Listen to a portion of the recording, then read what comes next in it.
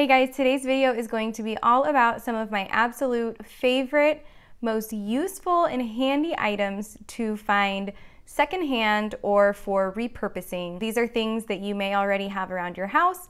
They are things that can be easily found at yard sales, thrift stores, or secondhand online stores like eBay, Poshmark, Etsy, those types of things. I love repurposing old items or finding new uses for new items and their packaging with the intention of sort of trying to contribute to a more sustainable lifestyle, a more circular economy, sort of trying to step away a little bit from the consumerism and the convenience mindset where things are sort of disposable, plastic, things that are going to be used once and then thrown away, and shifting more towards a lifestyle where we use old things because they work and there's nothing wrong with them, and we are trying to maintain a lifestyle that will be self-sustaining throughout the years. It's not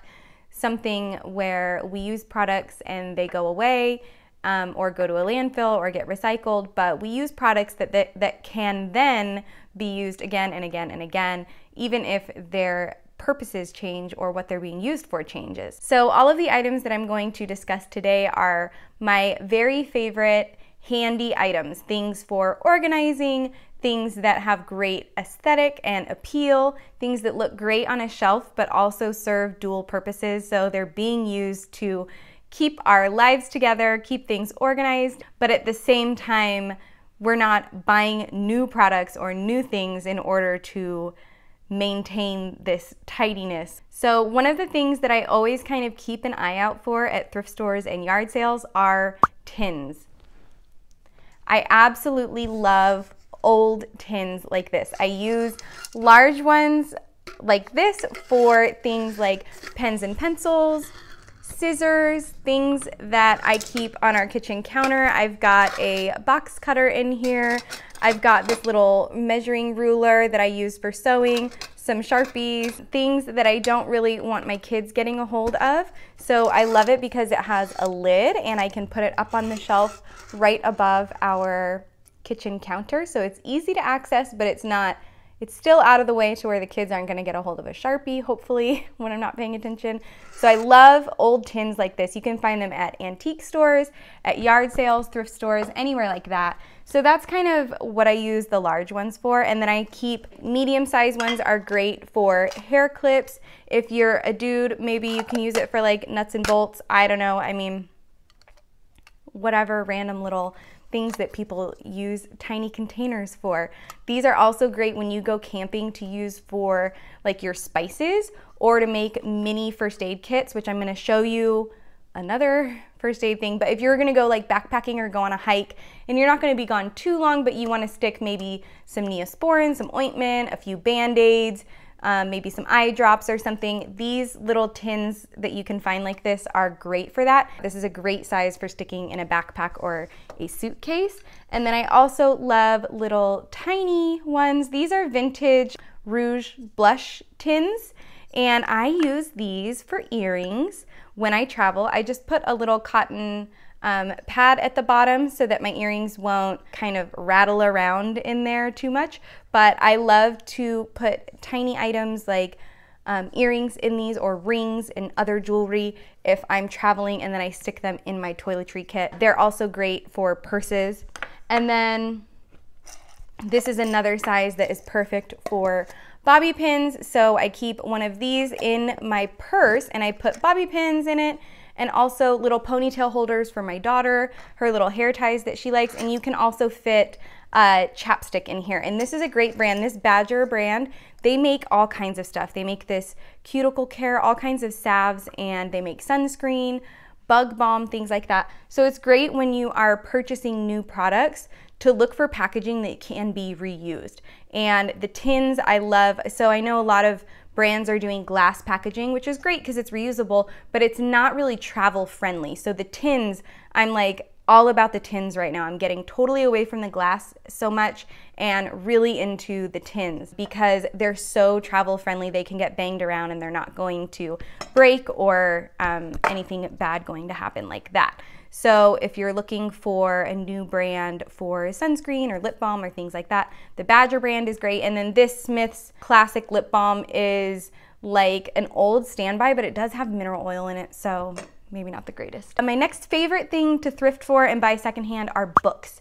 So we are big into books around here, and if you'd like me to do a full separate video just on books that we have thrifted or shopped secondhand, I am more than happy to do that because we have quite a library of useful books. So we love books that you can learn from. So field guides, birds, we have one for bugs for when we go camping or even when we're just in the backyard. My son absolutely loves wildlife and he knows how to use field guides by color and things like that. So if you are into hiking, nature trails, anything like that, look secondhand first. If you're going to shop for a book, try to shop your thrift stores, and then if you can, go to like used books online, Google it, look for secondhand thrift stores nearby that might have books that you can purchase and look specifically for the ones that you want.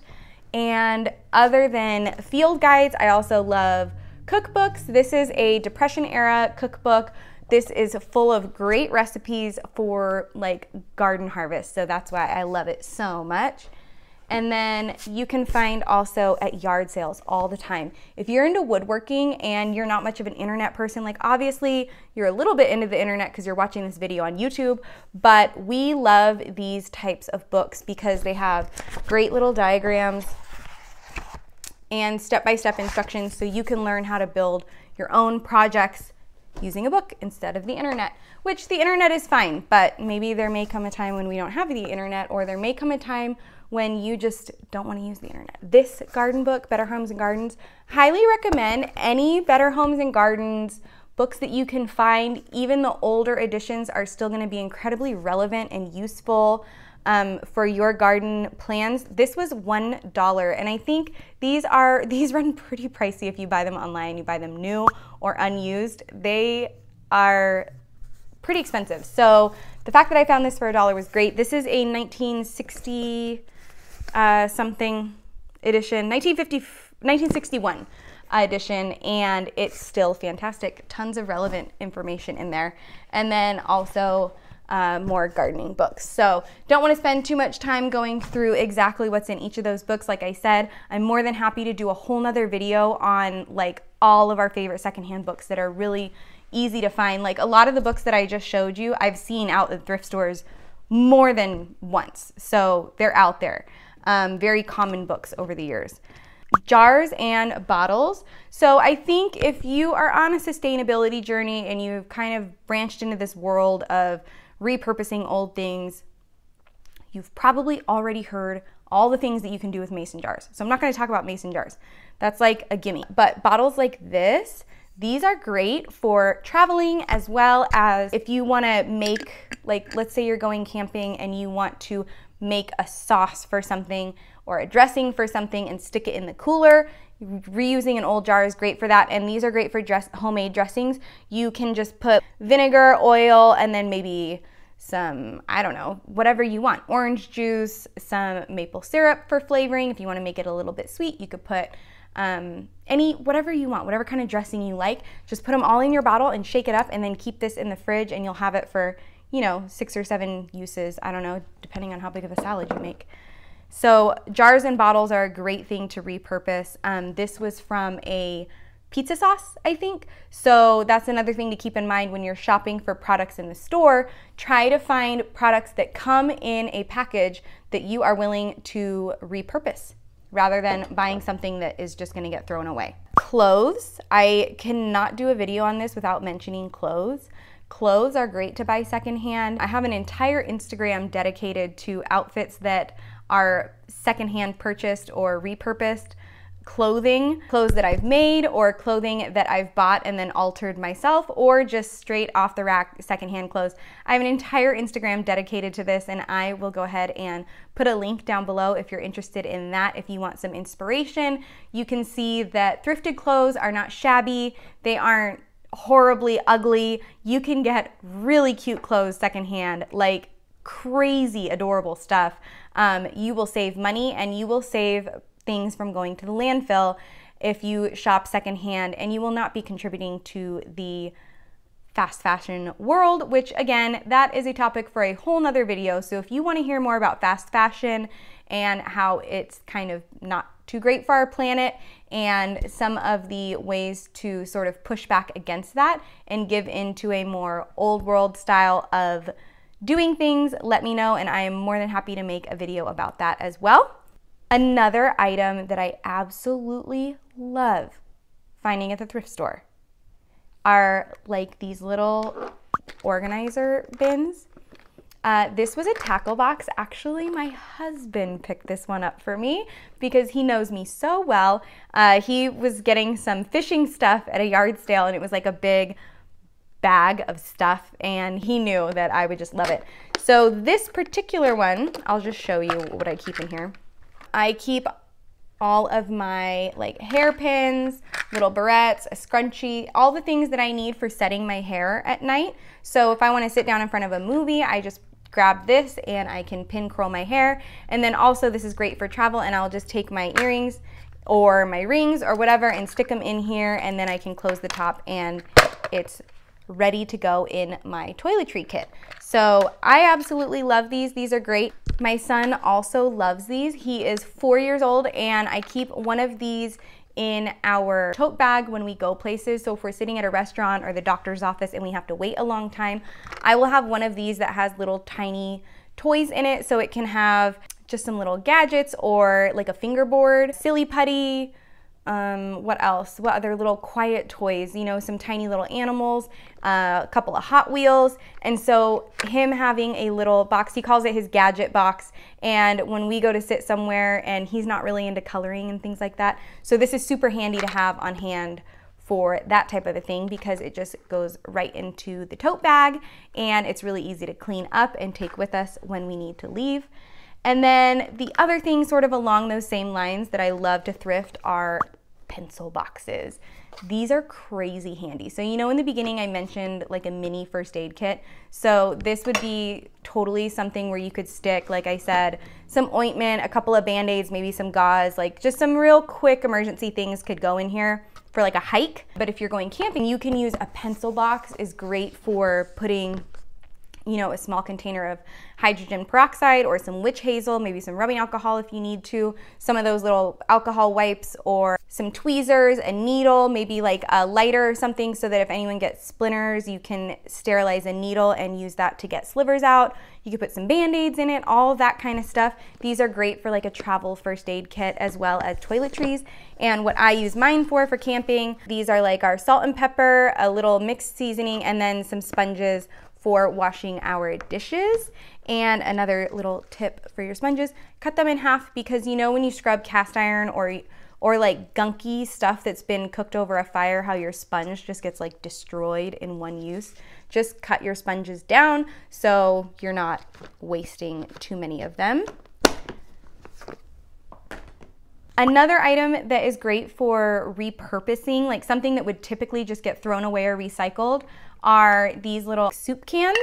You can use them for starting seeds. So these are like little baby seedlings that I started out in the greenhouse, and when they get bigger, I'll be planting them out into the garden. So you can repurpose soup cans, just drill a couple of drainage holes in the bottom of them, and then you can start your seeds in there, wait for them to grow big, and then transplant your seedlings out into the garden. And the last couple of items that I'm going to talk about are sort of directed towards anybody who has even beginner sewing skills. One thing that you can look for at the thrift store, like let's say you find a dress that is maybe a little bit too short, or it just doesn't quite fit you right, but you just love it. Like I had found this dress and it was so cute, it had pockets, but the hemline was just too short for me. It did not cover everything, and I wasn't gonna wear that out in public. but I thought that the print was so cute and it had pockets in it and it was just so handy. So I just put a band across the top and now it's a little half apron. So I tie this around my waist and it's got handy little pockets in it, and it's great for wearing around the house to protect my outfits, because I like to wear cute outfits even when I'm cooking and gardening, and so it's great to have aprons to wear to protect your clothes so that you're not staining them, ruining them, and again, it's more sustainable to make your clothes last longer rather than treat them poorly and then have them wear out faster. So aprons are a great thing not only to have on hand to make your clothes last longer, but a great way to repurpose old skirts and dresses. And if you have a daughter who is into skirts and dresses, but she maybe grows out of like a favorite dress, like maybe like I have a 2-year-old, I could see one dress for sure that when she grows out of it and can't wear it anymore, she'll probably be kind of bummed out, but I could just make it into an apron for her and she would love that. Another great thing along those lines to repurpose are things like bed sheets, tablecloths, and curtains. If you're at the thrift store, sometimes you will even find these things brand new, still in the package, as I did. I found a bed sheet. This was one like queen size bed sheet. It still had the original packaging, so it was like brand new, and I think it was $2 or something like that. And I made this adorable pajama set out of it. So I used thrifted buttons, I used an old pattern. So it's pajama pants, and this top, and it also, there was enough fabric to also make a pair of shorts to go with it too. So this is kind of like all year round I can wear this top with either pants or shorts, and it all came from one bed sheet that cost $2 at the thrift store, and I'm just amazed at the things that you can make out of things like that. So large pieces of fabric you can find, but also when it's just a bed sheet or a tablecloth or a curtain, it's pretty amazing what you can make out of those things. So those are just a few of my favorite items. If you like this type of video and you want more of this, definitely make sure to let me know. Leave a comment down below, or if you want me to dive deeper into any of the topics that I've just mentioned, I'm more than happy to do that. So, but you have to let me know that you want that kind of content. So if you enjoyed this video, go ahead and give it a like, leave me a comment down below, and don't forget to subscribe to my channel for more tips. Thanks for watching, and I will talk to you soon.